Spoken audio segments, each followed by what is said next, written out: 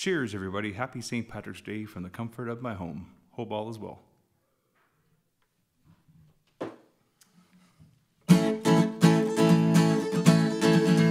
In the year of our Lord 1806, we set sail from the Gold Gate port. We were sailing away with a cargo of wrecks for the Grand City Hall in New York.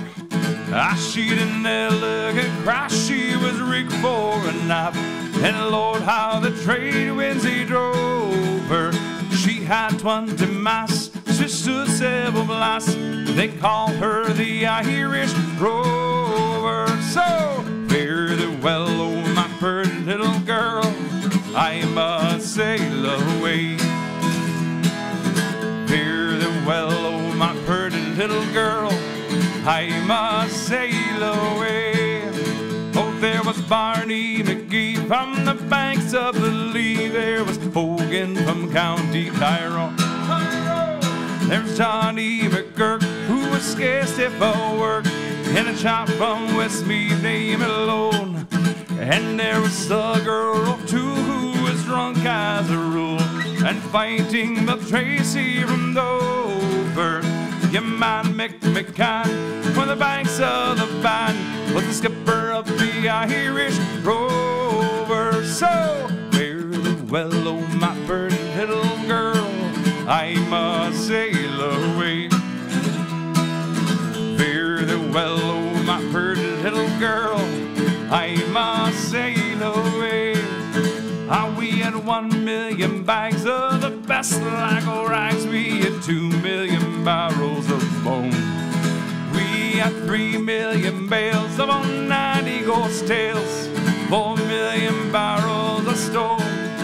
And we had 5 million hawks, 6 million ducks, 7 million barrels of porter. We had 8 million sides of a blind horse's hides in the whole of the Irish Rover. So fare thee well, oh my pretty little girl, I must sail away. Fare thee well, oh my pretty little girl, I must sail away. Well, we had sailed several weeks when the measles broke out, and our ship lost its way in the fog. Oh, and the whole of the crew was reduced down to 2, myself and the captain's old dog. And then our ship struck a rock, oh Lord, what a shock, and nearly tumbled over. She spun 9 times around, and our poor old dog was drowned. I'm the last of the Irish Rover. So fare thee well, oh my pretty little girl, I must sail away.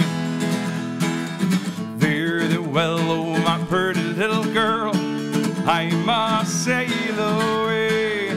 So fare thee well now, my pretty little girl, I must sail away.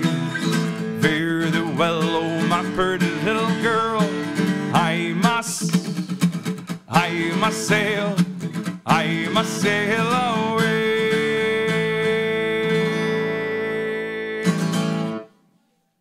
Happy St. Patrick's Day.